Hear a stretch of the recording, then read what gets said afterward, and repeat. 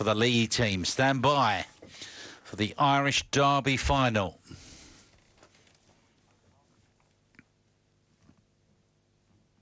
Here's our starter. Big race tonight. Hares on the move for the Irish Greyhound final. 550 yards, lap of the track, ready.